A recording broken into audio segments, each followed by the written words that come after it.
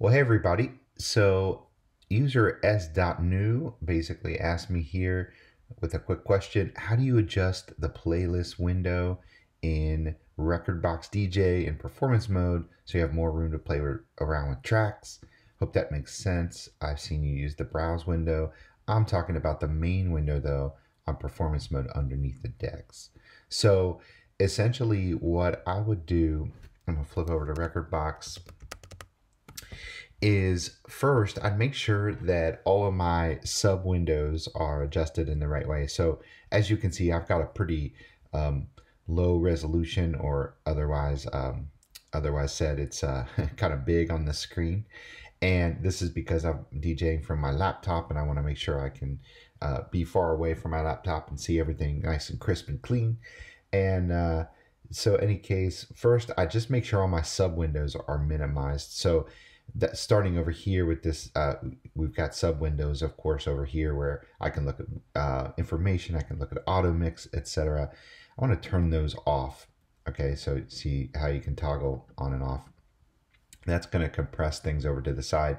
And then I would make sure that my music browser and my playlist palette is turned off.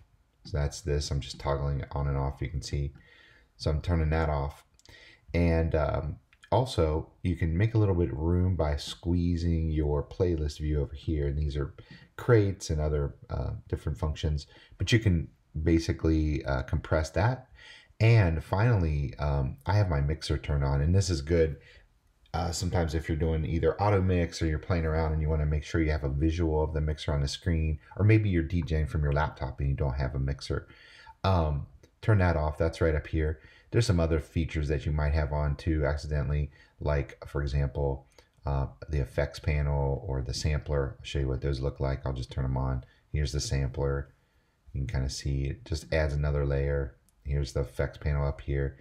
The record button, that doesn't do much, but just add this little strip in here. Anyway, turn all those off by toggling them. And then you've essentially maximized what you can do with the window size here to play around. Now, a couple other tips. You could, if you don't like, DJing with the horizontal, you can go and do a vertical. Now watch, I'll just kind of, it's hard to tell, but if I've got the playlist section here, and this is the top of the playlist section, watch it bounce up when I switch to vertical mode. It bounced up just a bit, maybe a ½ inch on the screen.